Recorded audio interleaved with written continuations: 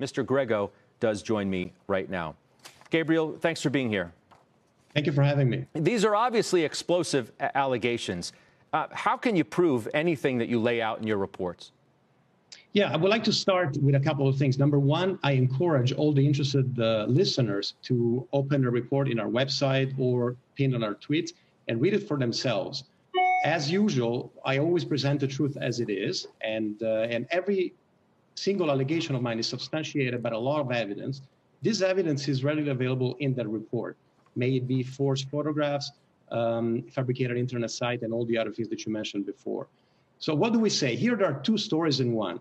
The fourth story, you described it very well, is the problem with the Jet 7 SFX, which is a catheter that this company put in the market in 2019. It's been on the market since then. It's on the market right now in the United States. That started happening as a result of malfunction of this device almost from the beginning that it was put from the market until very recently, even though the company made some changes that said it would have solved the problem. The last death was actually announced only 1 week ago.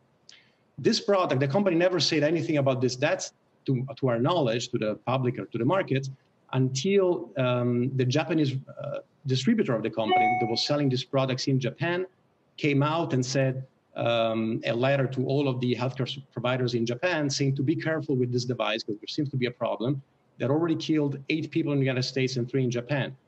To our understanding, after this letter, the product was pulled from the Japanese market, and it's not on sale to this day.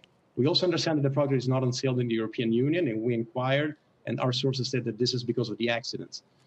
5 weeks after the Japanese letter, the company came up with their own statement, which did not mention any deaths, and just informed doctors to be careful and not to inject conscious media into where did you get the number of deaths that I read in my story? A significant number of deaths and injuries are higher than the numbers that you just cited out of Japan. Where did you get those numbers from?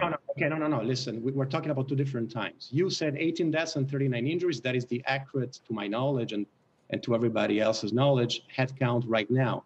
But in Japan, the letter was put out on June on this year. Back then, there used to be less dead people. Since then, additional deaths have come up. Deaths have almost doubled.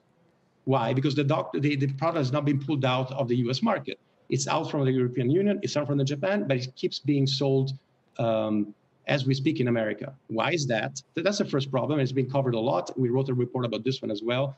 We believe that the company is being misleading in the way it dealt with the situation, that they should pull the product away right now. But the second part, it's even more incredible, and I couldn't believe it until I made vast amount of due diligence. Let me share to your listeners that this is not the first issue of this kind that we uncover. Everybody's welcome to check out my track record. We put a lot of fraudulent CEOs in jail. A lot of companies were put out of existence because they were fraud from us. So we just don't shoot from the hip. We do our work very carefully, and everything we say is highly substantiated. Now, it is a fact that a large portion of Penumbra supporting research paper are attributed in several academic online publications to this fictional character of Antique Bose. This person is a fake. We have no doubt whatsoever. How can you prove that? Well, the proof is this. Number one, the person doesn't show up on any official filings, even though he claimed to have lived 10 years in America.